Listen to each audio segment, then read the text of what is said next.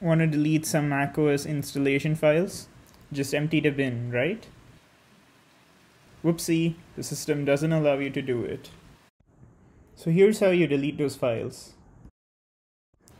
First, shut down your Mac. When you turn it on, press and hold Command R to enter recovery mode.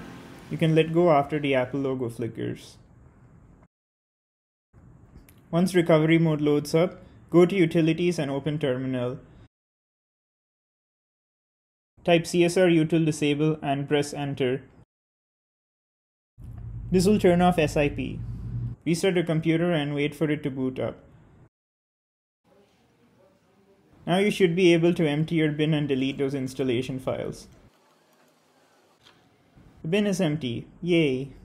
It's advisable to head back to recovery mode and enter CSRutil enable to turn on system integrity protection. Thank you for watching and have a nice day.